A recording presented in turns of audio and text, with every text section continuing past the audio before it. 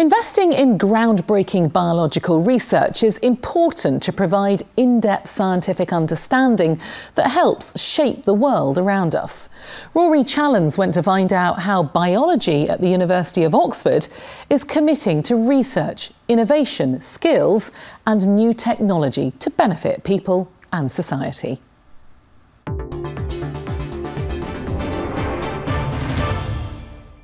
Oxford has been a seat of scientific excellence for centuries. And in 2019, the university is more committed than ever to asking big questions about the natural world and our place in it. Things like how we feed ourselves as population grows, how we respond to new emerging diseases, how we live with the other aspects of biodiversity on the planet. At the university's Wyton Woods, one of the most researched pieces of forest in the world, I heard why this is an exciting time for biology at Oxford. The university is committed to build a major new building which will house a new biology department in the next few years. And that's the largest single investment in any science building the university's ever made. So it's a real vote of kind of confidence in the importance and the vitality of this subject.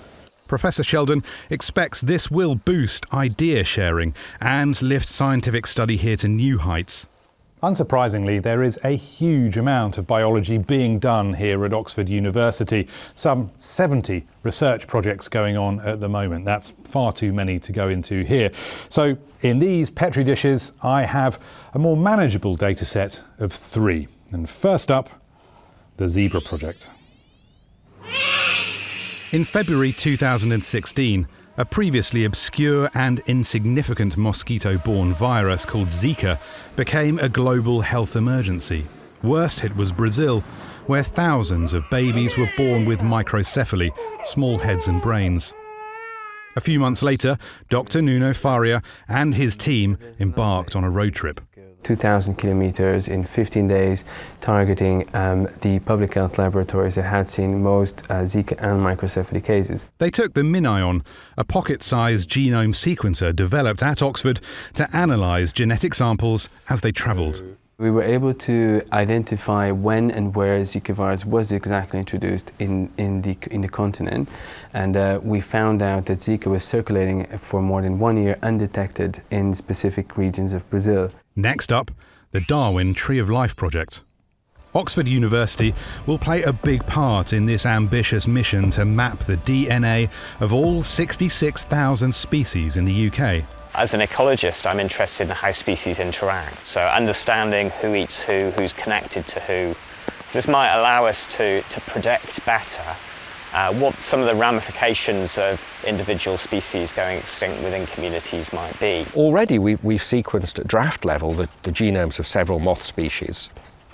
These are various moths here, dark arches, heart and dart, and brimstones. The research will be open source and welcome input from amateurs. To actually understand how evolution works and how the diversity of life on the planet arose, we really do need to look into the DNA. We do need to see the sorts of mutational changes that have occurred, because fundamentally that is the basis of diversity of life on the planet. Finally, the Aldabra cleanup project. Aldabra may be a UNESCO protected World Heritage Site, but the uninhabited coral atoll in the Indian Ocean is still plagued by tons of washed up plastic.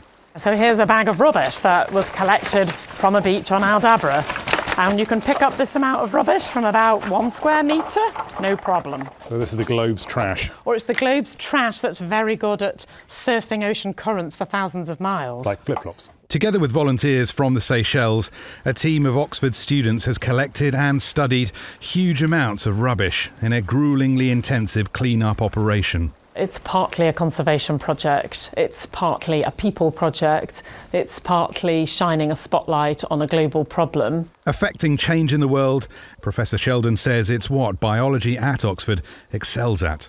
Tremendous breadth, but also depth. I think that's what Oxford's trying to do, is to be, to cover everything, but also to do it in real depth. And I think that's what's unique.